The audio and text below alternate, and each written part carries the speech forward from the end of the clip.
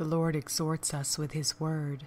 Do not work for food that spoils, but for food that endures for eternal life, which the Son of Man will give you. On Him God the Father has placed His seal of approval. The food that the Lord gives us is more than bread, more than daily physical sustenance. It is the bread of life, eternal life, and we cannot work for it or purchase it. It is a gift of the Father. Why do you spend money on what is not bread, and your wages for what does not satisfy? Listen carefully to me, and eat what is good, and let your soul delight itself in abundance. For this is the bread which came down from heaven, and he who eats this bread will live forever.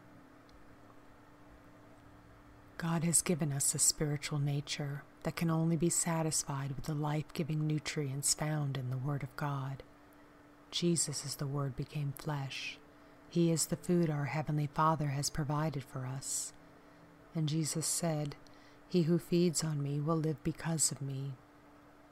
The Lord purposes that we will depend on Him for what we need and look to Him for our daily bread. He wants us to begin each day gathering up the manna of His Word, so we will be nourished in the knowledge of Him and strengthened and prepared for the day to face temptation by effectively wielding the sword of the Spirit.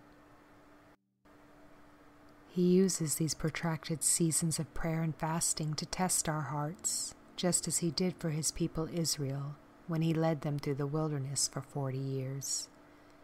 Remember that the Lord your God led you all the way these 40 years in the wilderness, to humble you and to test you, to know what was in your heart, whether you would keep His commandments or not. So He humbled you, allowed you to hunger, and fed you with manna which you did not know, nor did your fathers know, that He might make you know that man shall not live on bread alone, but man lives by every word that proceeds from the mouth of the Lord.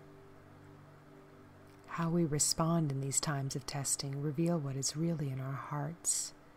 The Lord wants to bring out the best in us. That is why He feeds and nourishes us with the best of Himself, found in His holy word. When we neglect listening and remembering and obeying His word, we hinder our spiritual growth and we remain in infancy. This puts us in a dangerous position to be easily wounded and defiled. For everyone who partakes only of milk is unskilled in the word of righteousness, for he is a babe. But solid food belongs to those who are full age, that is, those who by reason of use have their senses exercised to discern both good and evil. Let us therefore give our Father thanks for the portion He has placed on our plate today, taking the time to meditate on every tasty morsel, and trusting that He knows what will sustain and satisfy our hearts. We thank You, Heavenly Father, for Your goodness and Your grace, and the provision of Your Son, Jesus Christ, and for the indwelling presence of Your Holy Spirit.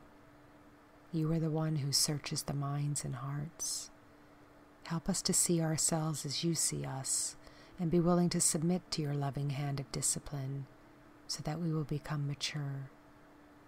We need the guidance, protection, and provision You provide us from Your nourishing and soul-satisfying word, for without You we can do nothing. Lord, teach us to number our days, that we may gain a heart of wisdom, and walk in all Your ways, bringing glory to Your name. Indeed, blessed is the man You instruct, O Lord, and teach out of Your law. Your kingdom come, Your will be done on earth as it is in heaven. Give us this day our daily bread, Lord Jesus. In Your merciful and mighty name we pray. Amen.